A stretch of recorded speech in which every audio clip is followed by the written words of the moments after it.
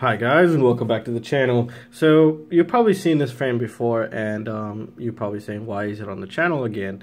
And you did see this frame, but not this exact frame. Now this is the XL7. The XL7 is a bit different than the XL5. The XL5 is a 5-inch. This guy is a 7-inch, which is pretty damn insane. So let's just actually take a better look at this guy. I don't usually have the camera set this high to get him in full picture. So this is just pretty insane right here. So you can see right there, and we'll see the size difference here. So it does have a noticeable size difference. Now this is going to be pretty good for a lot of things. One thing, it's going to be good for long range. Its weight is surprisingly low for being a 7-inch. It's only 120 grams, which is pretty insane. I was expecting around 150 grams. So that's one thing to take note of. And I am looking to be doing a long range quadcopter build, and this is going to be the best candidate for it. Now obviously it fits 7-inch propellers, up to 7-inch propellers, so you can put 5, 6, and 7. So if we put 6, it should be in theory super quiet, because the body size has not changed from the 5-inch. It's basically almost the same. It's basically identical actually.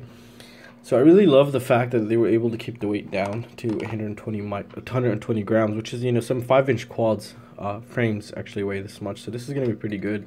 I really do like this. And just a couple things about it. Everything fit absolutely beautiful. You know, everything aligned good. Especially, you know, something that I really loved. It's super tiny, but I really do love it when this happens. When I put the camera mount through the top plate, it was so satisfying. I can't explain it, but it was just that perfect, you know, it just clicks in and it's good. And when I went to the second one, I was worried. I was like, this one's probably not going to be as good. And the same exact thing happened. So that's a huge plus. That means the cuts are clean. They're doing a pretty good job. They're watching their stuff. And also the bottom plates just slid absolutely phenomenal. I know there were little things here, but these really do add up, and it just changes the whole experience for me. Now, talking about flight characteristics, I have flown the 5-inch version. It's beautiful. Stock beta flight PIDs will just have you going absolutely phenomenal. The whole top mount battery thing, actually, I would like to prefer to fly top mount, but there isn't many quads that are good that are top mount, in my opinion.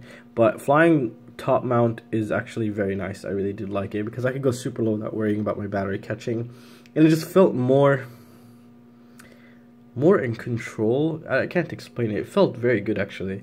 So this is also a top mount battery frame here, so it's gonna be pretty good in that perspective.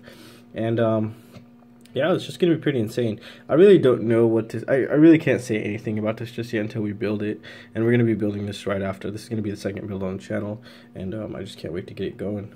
So overall, I mean, you have 4mm arms here, 2mm top plate, 2mm bottom plate, and 2mm bottom plate, and 1mm camera mount plate thingy. So it's pretty good. You do have all your mounting solutions here. I really do like that. That's a big plus. You also have a bunch of little holes. You can zip tie stuff if you wanted to, like your VTX. There is no hole for your VTX, so you're gonna have to kind of get creative here. What I've done on my previous one is I've actually set it down here, double-sided tape, and just one zip tie, not super tight, but just to hold it in place, because if you put that zip tie too tight in a crash, it'll ruin your VTX. And oh yeah, some other features that I really liked that I didn't know what it was for in the beginning is this right here.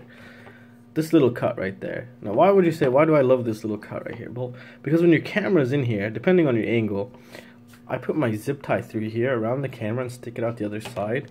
And I do have a 3D printed part for my GoPro session. So when I stick it here, it has a flat part, which zip ties can go through. So I would zip tie that, and then zip tie it from back here. It'll hold it in place. Absolutely beautiful. And I really do like this, because other than that, it would have been a pain to actually get a GoPro on top of this guy. But this is just it's beautiful. That's all I could really say right now. It's absolutely phenomenal. I really do love it. And, well, that's all I could really say, guys. I really hope you guys enjoyed it. We're going to be building this guy very soon. And, yeah, I'll see you next time. Take care, guys. See ya.